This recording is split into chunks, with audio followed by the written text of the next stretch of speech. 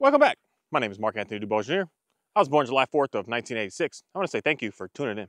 Today, I want to talk a little bit about something about when I say that I let my dogs off leash and I put them in an area that, for me, I want to make sure that this is very clear before anyone says anything to me. I do not set my dogs up to fail. I set the dogs up in a place that I know that things are going to be pretty good. And this is where I like to come. This is my first place I come. There's no cars within miles. There's no street around here. People, yeah, come here somewhat. That's why there's rarely any like wildlife that come here because this is a very frequent area. But certain times of the day and certain days, this place is just completely dead. This is where, for me, I start to gain that experience of allowing my dog to have freedom. It's straight freedom here in reality. They can go wherever. I mean, my dogs even jump across and swim across this, and they can go anywhere. But they don't, because I started at home on making sure that I can simply have the dog like this with me. I always keep the leash on all the time. I never, ever let a dog just off leash. I don't care if it's new at the house. A dog is always on the leash when I first get that dog, because I want that dog to know, like, here's our boundary. You're staying with me. You guys are hanging out with me. Once I can get them to hang out with me and be nice and calm, super chill, super relaxed, not all pushy and want to go, want to do this, want to do that, then that's the moment when I'm like, I think it's ready for us to finally do something here. But I don't just to get a dog, a brand new day one out of the shelter and just let it be free. That's foolish. That's not smart. That's not anything that anyone should be doing. You have to, the thing that I'm going to say is you don't have to do nothing. This is just what I do. I'm giving recommendations right now. But I just keep the dog on the leash for a very long time until I can go everywhere. I mean, everywhere with the dog just hanging out with me. The dog stays next to me. If the dog goes to the end of the leash, I start to use the leash at first and don't say any words, where I just allow the dog to just bounce off the leash and then they come back on their own. When I really know when it's time for me to just say, you know what, I'm out here. I'm out in what I'm going to say is my safest place to be able to give the dog a real true sense of me understanding that I trust you. I'm here for you. And I stand from a distance. So right here, I like stand from a distance and say, hey, Kahi. I just say a name, and they don't have to come into my front. They don't have to come to my side. They have to stop doing everything they're doing. So here, he's at the end of this leash, and he already knows. But he's not gonna, that's why I love this bungee leash. It's a different feel than when it's just a static, solid leash, because they have a little bit of a give, a little bit of a bounce to it. And it's just, I don't know what it is, but the dogs literally just bounce off it, and then they come back. It's like, it's a bouncing effect where they just know, okay, that's it. That's when I come back. But if I'm here and I have like that dog there where she's way at the end, so this leash is 6 feet plus another 2.5 feet, so she's like 8 feet from me when they're fully extended on what I got on them. So right here, like this dog is 8 feet away. If I can't say something and get him to just be able to just calmly look at me, stop everything he's doing and just come to me, I do not let the dog off leash. But when I could just stand here and just hang out and see how my dogs are just hanging out, they're just relaxed. They're here. At this moment, I'm ready to say, okay, you guys can go ahead and go off and do what you want to do. Because I know that they are going to not just take off in a rage. I don't care even, because I haven't walked this dog here and it's been, I think, 3 days. So we went out on Tuesday. Today's what, Saturday. I haven't taken him out here for a couple of days. And if I bring him out here and he's just like on a, because he's a dog. He's a high energy dog. If he's on a rampage, I can't just take him off the leash and just expect that he's just going to listen to me. He's in this like mindset of like, I gotta go. And it's gonna be really hard for me to be able to get that dog to come back. So in reality, when I take this dog, and if it's been a little while, if I take him every single day, I don't wanna use that word perfect, but he's just like absolutely amazing animal. If I take him every single day. I've been trying to not take him every day to see, this is where I guess I could test and challenge myself of how well is he listening to me. Because the Dalmatian, she's always by my side, basically, like 90% of the day almost. And he's not with me 9% of the day. He's with me for like 20, 30% of the day. So it's a big difference. And so I'm always testing to see how well is he listening. But when he's out here, when I don't bring him out, like today when we first got started, and I got to get someone with me so I can show you how he looks right out of the van when I get here. He's not like psycho crazy, but definitely when I get him out of the kennel at the house, he runs. He's got a little bit of he does a circle. He runs around in his little area, and he's he's on an absolute rampage when I get him out at the house. He's got this initial burst. I haven't personally worked him through it because, you know, I got a luxury of I got the land to be able to allow him to do that. He's not going like 10 acres. He's going like the size of an average backyard. I just let him run it out. I don't say nothing to him. I don't do nothing to him. I let him potty. I let him run. I let him just run and do whatever the heck he needs to do. And then he's just like, oh, okay, cool, we're chill. And then I finally get him in the van, and then we get out, and then we get out here and we get to moving. And he gets out of the van a little more like, I got to do what I got to do. And I just stand there and I just wait. I wait, and I don't care how long it takes. If that means that I'm out and I got delegated an hour and a half, 2 hours to come out here and walk, and it's taking me an hour, hour and a half to be able to convince him to be able to get to the point of being calm, that's all that we did that whole entire time. We didn't go for a walk. We just stood there until we get calm. And he gets there, and I would say like today, like 10 seconds. It doesn't really take him too long because he understands that if he's not calm, we're not going anywhere.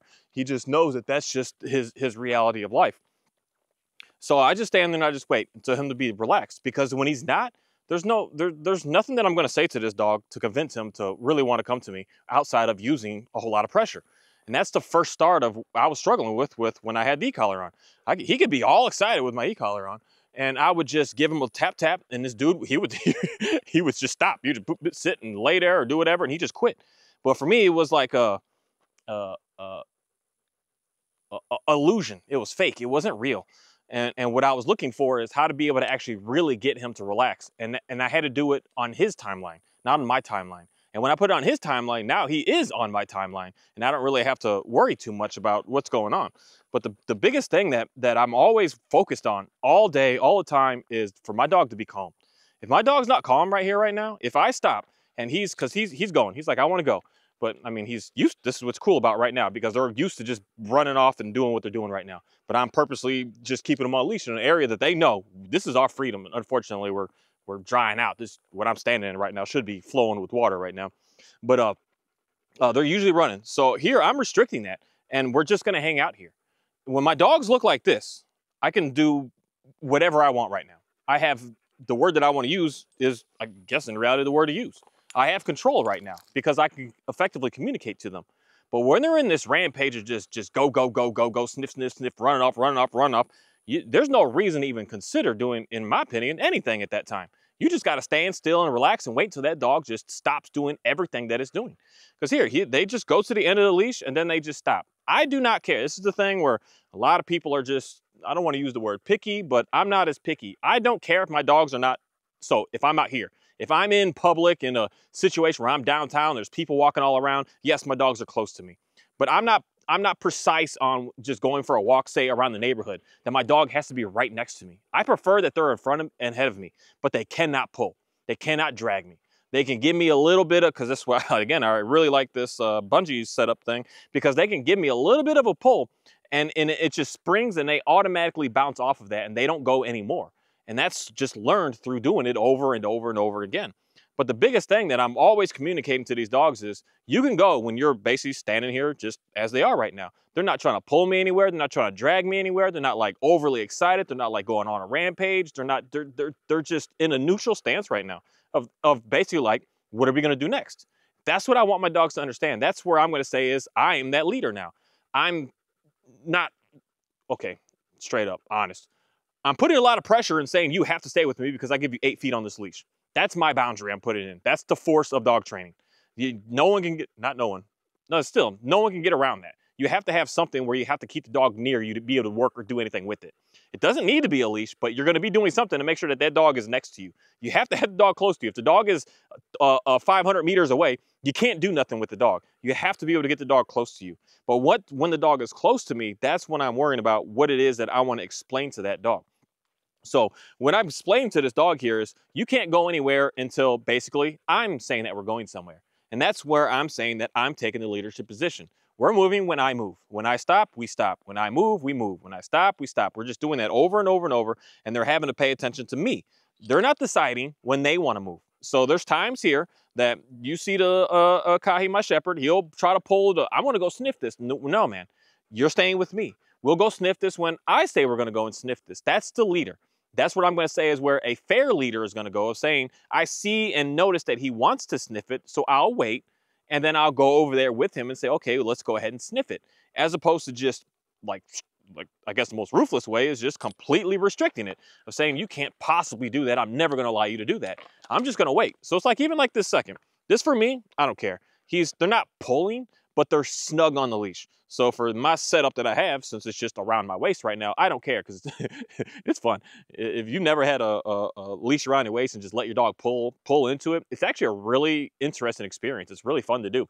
But if your dog doesn't understand like how to stop doing that, and when you stop and they're just still keep pulling, yeah, you can run into a sticky situation. But most cases, every dog I've ever done this to, they just stop with me. They may pull, because like right here, he's pulling a little bit. They'll pull a little bit, but then they always just back out. They back out, because what's cool about this specific branded of bungee leash, it has a lot of elasticity, and it's really, really stiff when it gets really, really long. It doesn't get rigid.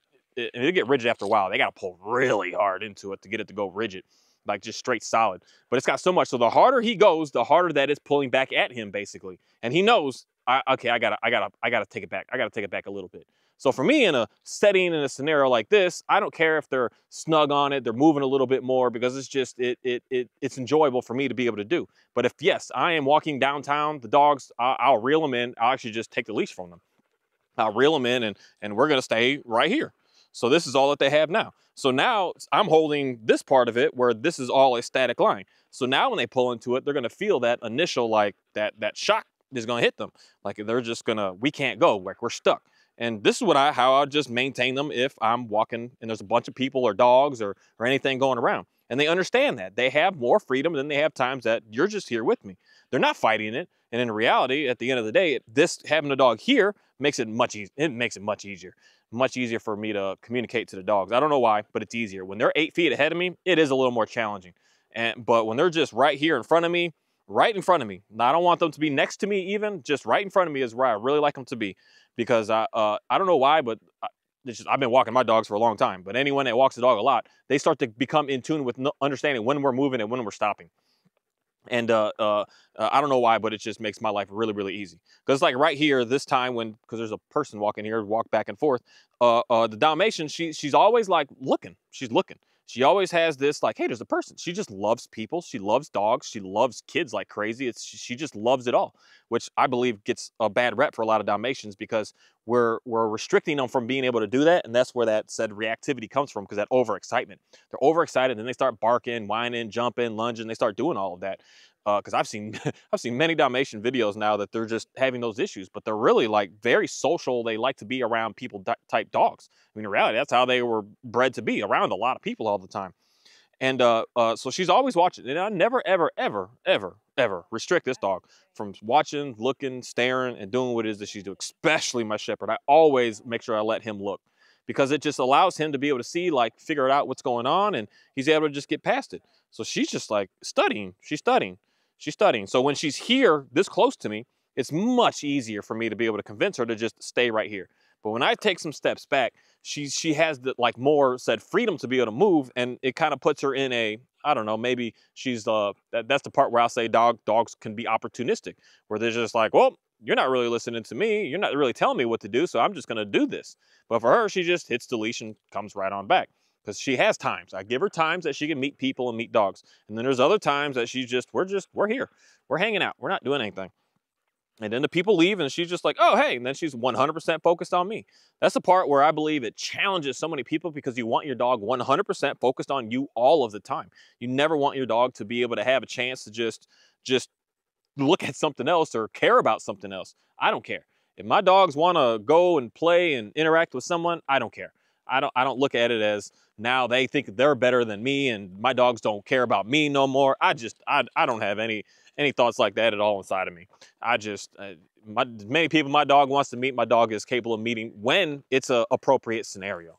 Right now, in this scenario here, it's not appropriate for her to just run over and meet that person, because she's just walking and talking on her phone and doing what she's doing.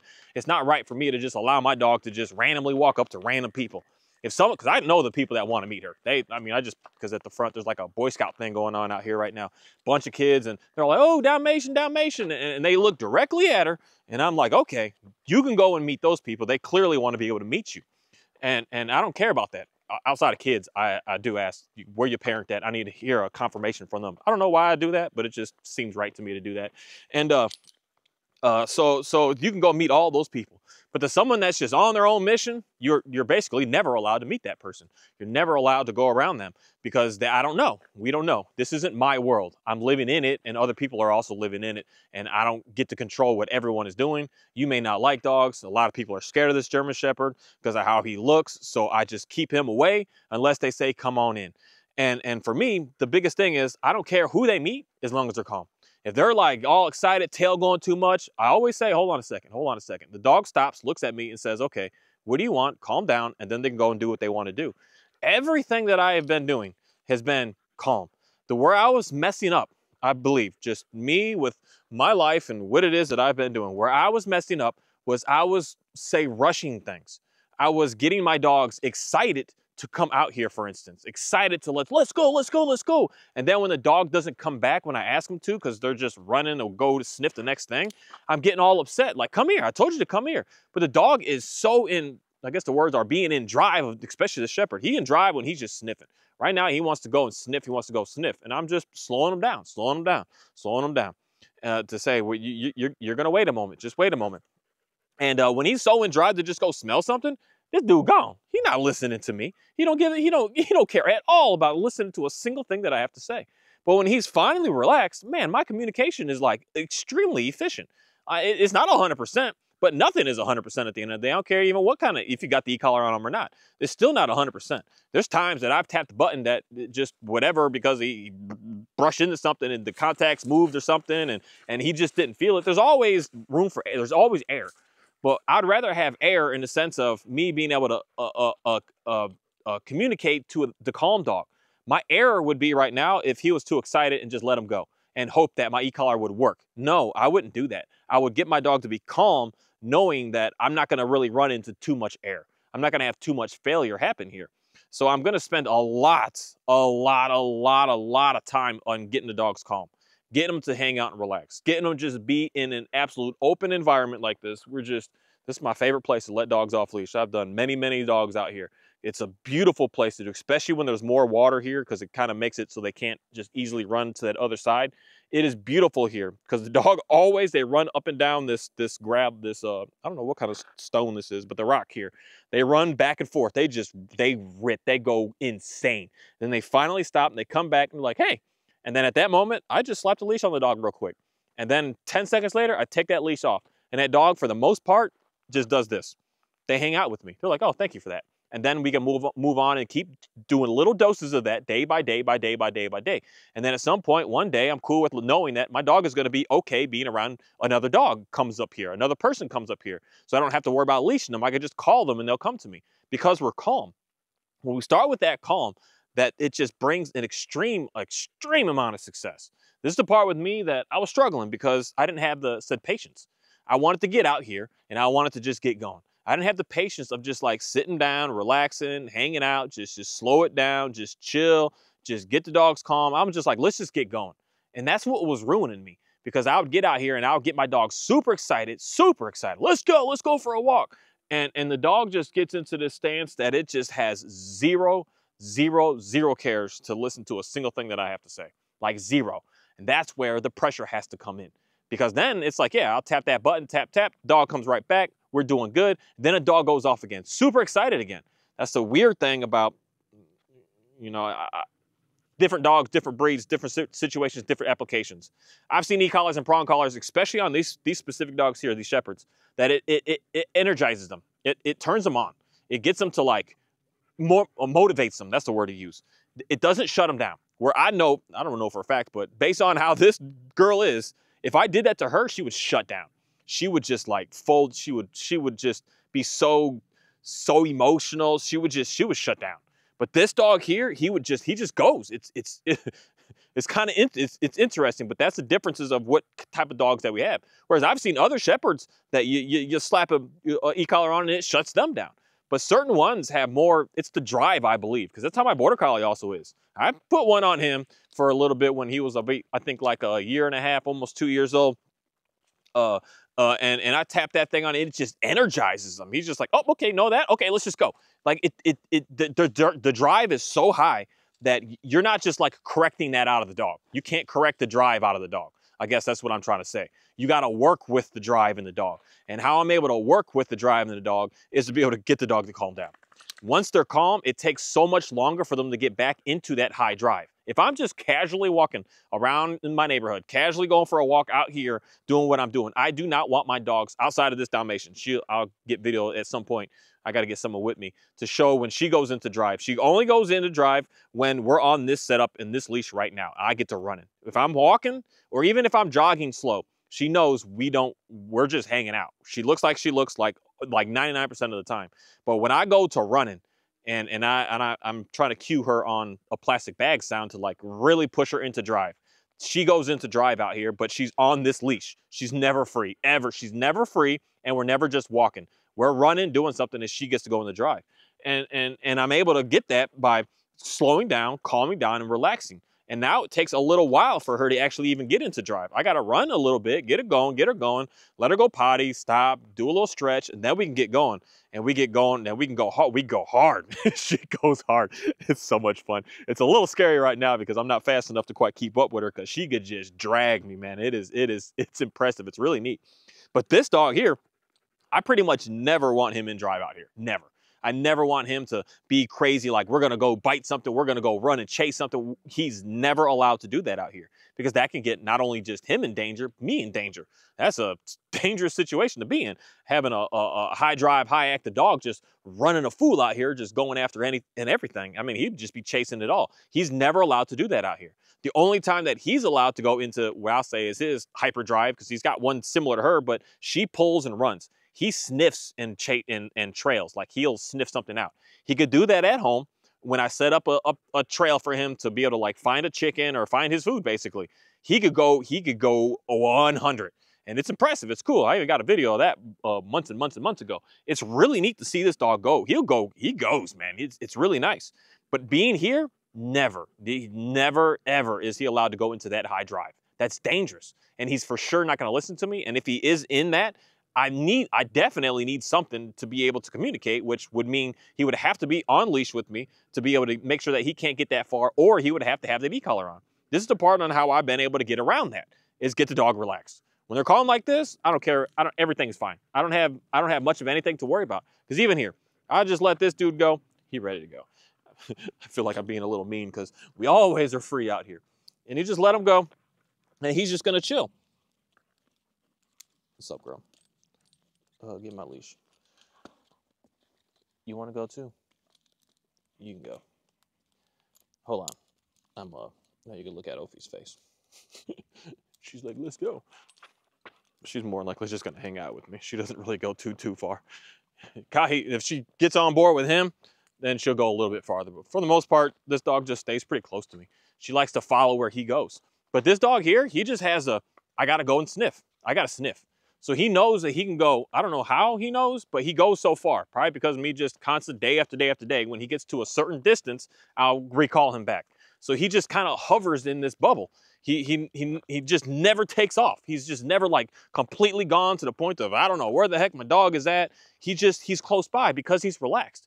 But if I ever notice, this is the part where he had to say like earn this new freedom after I took that e-collar off of him, because I would take, when I got the e-collar off, he would be calm. And then as soon as I would let the leash off and he would like say, did what he just did back there. He took off to go to that first smell spot.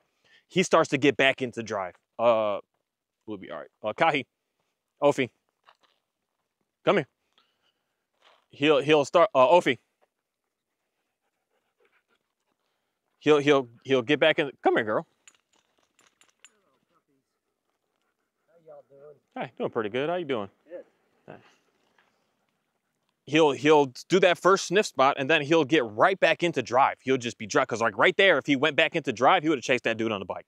That's just who he is. It's what he's all about. And I'm actually surprised that she didn't even attempt to even try to go. She don't flinch at stuff like that anymore. I've spent a lot more time with this dog though. I've spent a lot of time. The same time I've spent with her is probably the same time I've spent with that dog and having him for a couple of years at this moment. And the biggest thing, he'll go back into drive. So he'll smell like he's smelling now, and then he just like builds and builds and builds and builds, and then he would go insane. And that's the time that the e-collar, I would tap, tap, stop, slow him back down. Okay, we're good to go. And he was fine. And I just had to keep doing that and keep doing that. I never got out of it. I'd go a week without having to press it, and it was okay. Then it will go another week and it was okay. But when I took it off, and that first week that I didn't do it, man, he started going hard. So he would be off leash, and I would watch him build, and he would build, and then bam, right back on leash. And then we'll wait until he's calm, and then he will calm down, and I'll take him off, and I just kept doing that. Every day I would just extend more and more and more and more and more, to the point that today I can come out here for, I don't know, longest walks I really come out here and do is a couple hours sometimes, but I think the longest I've ever taken him out in this specific place is a good 4, almost 5 hour stretch. I can go 3, 4, 5 hours with him just never going into that high drive anymore. He just understands I just stay where I'm at. Sometimes he gets super excited, and I look at him and say, hey, Kahi, I may have to give him that reminder, but it never gets to that point that he's just going absolutely insane. And that's the time that, hold on a second. That's the time that I have to slow him down. I got to slow him down to the point that, hold on a second. This is going to be complicated to do real quick. Oh, man. All right, sorry. Got to do some duty do's. Oh, okay. But yeah, he'll get into an extreme drive, and then I just have to stop him and say, hey, buddy, we're not doing that.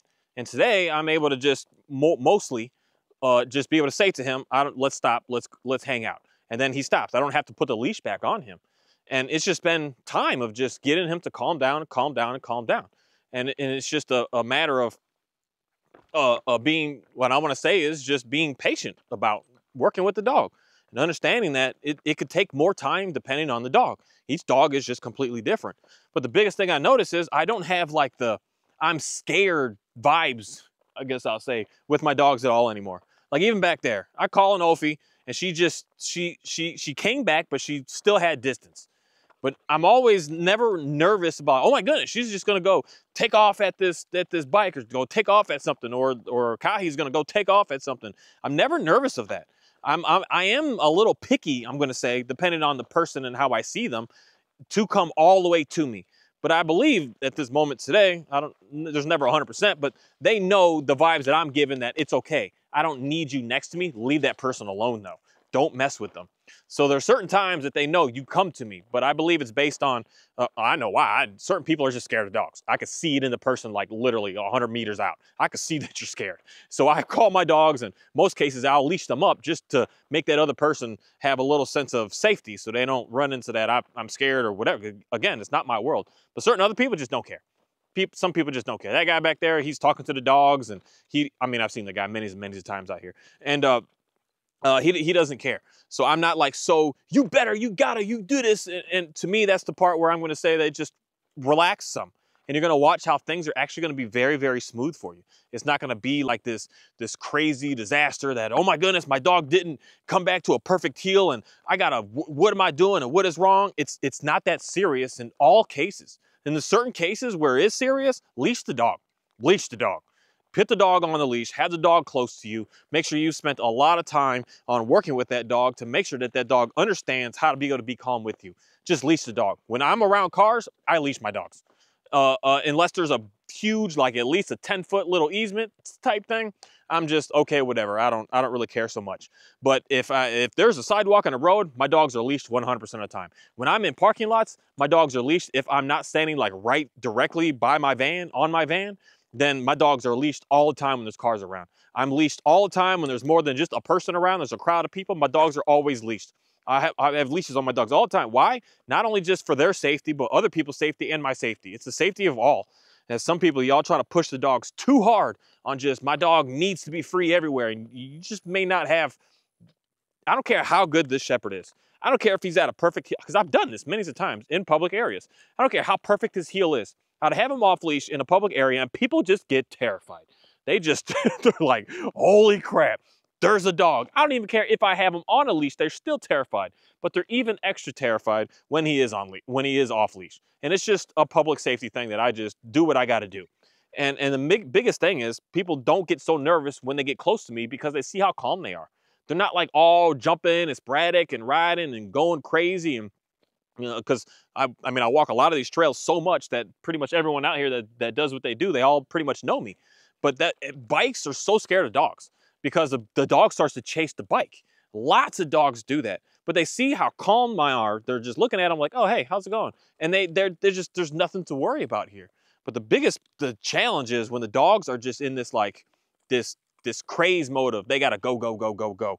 That's the main thing I work on like 100% of the time. And when I work on calm, I get a dog that I don't need to worry much about. They'll go off and sniff and do what they do, but they're always close by. They just don't get into sticky situations. They're always fine because they know the difference when someone wants to interact with them when someone doesn't today. They know when a dog wants to interact and when they don't want to. They know when the person is like, come here, because I can be walking, they could be a little ahead of me, and the person walking towards me will say, hey, good girl, and they'll call them to her. Like, come here, come here, come here. So she knows she'll always stop still. Now, both of them, Kahi rarely meets people, but she's cool at meeting people. And she'll always stop, look at me, is it okay? And then I go ahead. And then she just goes off and people could pet her and do whatever, and she's just having a good time. But when the person is looking like, hey, leave me the heck alone, at that moment, she knows I'm gonna stay away from you. Because my dogs, for the most part, you got something in your mouth, man? Especially on the, hold on, let me check this boy's mouth. You got something stuck, homie? Good? You got it? Sorry, I'm deep in my boy's mouth. You want to see some cool teeth? He got scary teeth, but Johnny just has a big mouth. Kai, come here. Kai, he got big teeth. You get it? I don't want nothing stuck in your mouth, man. You just chew the bone. He got big teeth. Them teeth, he's got some scary teeth. And he like would snarl and show his teeth. It's terrifying. Can't even lie that it's not. It's absolute terrifying. I can see why just a lot of people are scared of these dogs. They are brilliant, especially like the good high energy ones, man. They are tough. They're really impressive animals. And they're just capable of being able to do a whole lot of very nice things. Because even here, this is what I'll say is just the shepherd I see a lot of them do. There's some people over there. And he just looks at him. He's got to look at him. He's got to like, what's going on with y'all? But he's not in a bad situation that he's like scared or frightened. He's just aware. He's like, there's people here. Okay, let me check them out. Let me see what's going on here. Okay, they're not doing anything bad or malicious to me. Let's just move on. Even if they try to run up to him and get in his face, he's going to walk away. He's going to completely walk away because that's what, at the end of the day, I show him time after time again. We don't need to go into a fight. We could just walk away. Be the bigger dog here and just walk away. So he never runs into issues. But it's just constantly doing over and over and over every single day. I work calm. And then when I get him calm, I give him, wow, that's a big looking fish over there. When I get him calm, hey, y'all should come and try to catch this. This would be an easy one to catch. I really want to teach my dogs how to fish. That'll really upgrade some survival skills like crazy. But I work on calm and then I let them off leash in like my backyard or like in a dog park area that's fenced in. I know that the dog can't just get too far away. And then I stand in the middle of that park. I stand in the middle of the backyard with the leash on. I wait for them to be calm and then I call them. If they don't come, I just keep waiting day after day after day. At some point, someday, the dog is just going to come to you. And then I start to upgrade that experience to like, let's go to a place like this. This is my favorite. I don't know why this is my favorite place. I had real good success with every dog out here. They always run. They got this sprint, they sprint, and then they stop. They come back, they're like, oh, okay, well, that was it. And they go right back to calm again. Because I don't let the leash off unless they're calm. And then they just have a great life experience. And then after that, I give them a little doses of that day by day by day. And then we get to the point that we're pretty much at a stable level. Today, my dogs are at a stable level no matter where I go. If they get excited a little bit, it's never out of a scale of 1 to 10, it gets to like a 2. And then they just go back to just hanging out as completely neutral. And it happens in a flash. So that's why I could take these dogs pretty much anywhere today without having to worry. Because they're never, but they're not like enraged, crazy, I gotta go run, I gotta go sprint type attitude. They're just hanging out. And when they're hanging out, I could do this for hours and hours. I don't need a treat to keep giving to them. I don't need toys to keep break sessions to them. I don't need nothing. I could just hang out like this, because I do. I just come here and I just hang out. I just sit and walk and relax and go to the park benches out here, just sit and hang out. It's just nice to just be in the trees, and I just relax. And this is, I spent a lot of time just relaxing. And then at the house, spent a lot of time relaxing. And it just creates a really, really nice, stable, calm dog that I don't need anything. I could do this for hours and the dogs would just continue to keep on performing without me having to like trick them into doing something. Thank you. Hey guys, let's go this way. See what this part of the trail looks like today. I might have to do a little bit of running today. Get this Dalmatian a little extra tired today. But I like running, so I put her on leash. She's on harness and she's pulling. And Kahi, he's just free. So Kahi's like my scout. He just runs up ahead and he lets me know what's coming. And he'll slow down when someone comes, lets me know. He lets me know there's a dog. He lets me know there's a deer. He lets me know there's a squirrel. He lets me know everything. He's my dog that just clears the path to let me know what's up ahead. And we just get to running and get to moving. And we'll do like on an average day. So right now, because it's so hot out, I only run them 3 days a week, sometimes 2. And we're doing like 6 to 8 miles. But I gotta do sometimes just a little bit of run. Because you can see right here, this Dalmatian. She's starting to get into that, hey, what's going on stage? She's like, got a little excited in the bushes. She definitely smelled something that's like, hey, she definitely smelled something of, hey, what is that? What's going on? See, she got a little up there, but she's able to just calm right back down again. She's able to just relax. So I just stand here in reality and just kind of let her investigate it. She smells something that got her like, I want to go get that. But she just right back here, right back to calm, right back to hanging out. She went into it as fast as she got into it, as fast as she gets out of it. That's from just hours and hours and hours and days and weeks and months at this moment with this dog of just putting her in the environment and just hanging out and being and not expecting anything. Just knowing that at some point we're going to be able to just walk and hang out. Because I'm not anticipating my dogs to just be this robot, dumbed down, have no expressions, have no emotions, have no nothing. That's not what I want.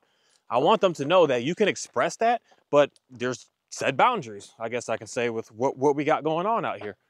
There's boundaries. We can't just do what we do. Hi. Come on, Kai.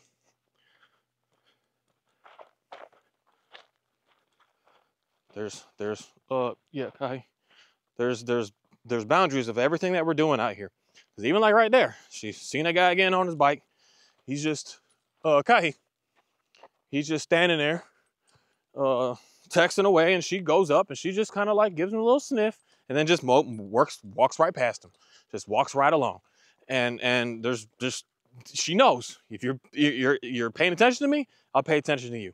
If you're not, whatever, let's just move on. And that's just time and time again of just doing the same stuff over and over again. That's the part with me that I started to run into issues, I'm going to say, with that Dalmatian, because I wasn't allowing her to meet people at first. And I could just see it. It was driving her crazy. And so I started to just introduce some, but not all. And then now I just put it on her. Do you want to meet them? If they want to meet you, you can meet them. I don't care at this moment.